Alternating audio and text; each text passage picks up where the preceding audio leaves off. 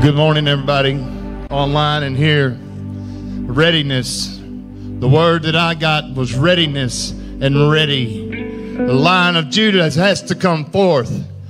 The scripture that God pressed on my heart this morning is preach the word, be instant in season, out of season, reprove, rebuke, exhort with all long suffering and doctrine. You see, the thing about it is Friday night, I was invited to do something with a lot of fellow pastors from Longview. I was just going to show up and listen. But Thomas McDaniel didn't have that kind of mentality. He kept pressing on me, pray over this one. Come and speak. Come and speak. There's an angel that will be assigned to all the pastors that are here.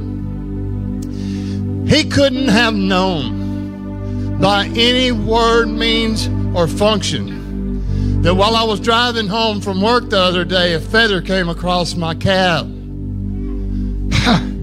Preparing. God was preparing me in that instant. I didn't really want to go to Arkansas, but I had to go up there for 2.5 days and do a job and separate us from some things that are going on around us. Are you ready? I declare and decree over this a readiness that falls upon you to bring forth the word.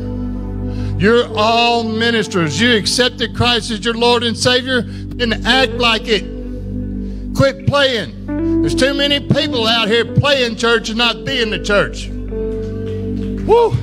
That's what he's pressed on me. Quit playing church. Quit playing church. If you're going to be the church, then be who he is. Be who Christ is. Be whom God made you to be so that you can be the change that you wish to see. The first time that I talked to Thomas, he asked me, what's my ministry? And I told him that I was a lion at Kingdom Rising. The first words came out of his mouth, I know Craig and Dana. This is not something small. If you think just because we're in a small town, don't believe that it's ever something small. And thank you, Dana. Thank you, Craig. Thank you, Nathan, for always being there. Family and home, sometimes for us who have suffered, is not something that's common. But when I came here, God beckoned me home. He said, come home. You need family. You need love. And you need to let me love on you. Don't be so hardcore and so hard-pressed that you can't let our Savior love on you.